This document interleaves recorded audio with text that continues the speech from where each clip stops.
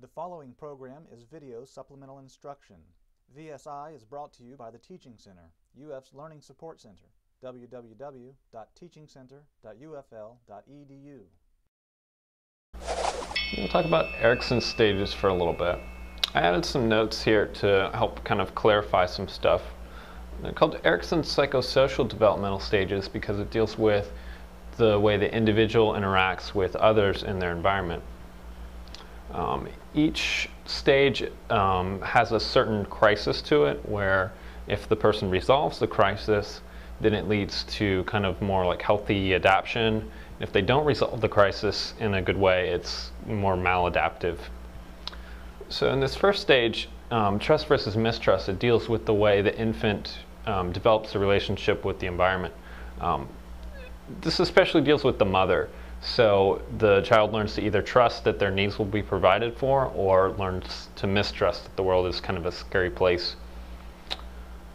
In this second stage, from 1 to 3 years of age, children are kind of known for being really bad around 2 years of age, like the terrible twos where they learn to say no all the time. That's because they're learning to exercise their will and kind of learn self-control. If they don't develop independence properly, they will kind of experience shame and doubt. So in the third stage here, this is a little bit related to the control thing, the independence, initiative versus guilt. They learn to initiate activities on their own, independently, or if they don't do that properly, then they will experience guilt over their attempts toward independence. In the fourth stage here, this deals with their relationship to tasks, whether they're very curious and want to learn new tasks, or if not, then they experience inferiority and become apathetic towards their tasks. This one's actually pretty aptly named identity versus role confusion. Occurs from adolescence to late teens, all the way up until 20 years of age.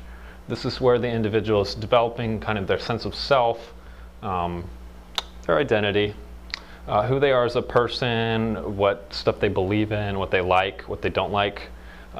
If the individual doesn't develop a sense of what they want out of life, then they experience role confusion and can kind of become apathetic towards life.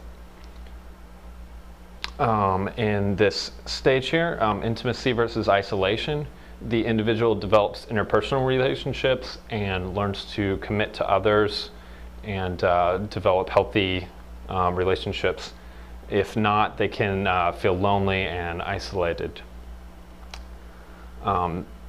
This last one, generativity versus stagnation, I like to think of generation. So is the person going back and helping other generations, their children, other people around them, or are they kind of stagnating and being by themselves, kind of more selfish, more towards their own wants and needs versus the needs of others? So this stage really deals with how the individual cares for others.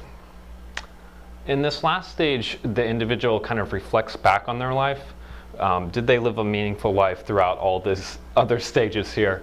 Or did they end up with a lot of regrets, missed opportunities, things didn't go so well in these other stages? The Teaching Center, UF's Learning Support Center, www.teachingcenter.ufl.edu.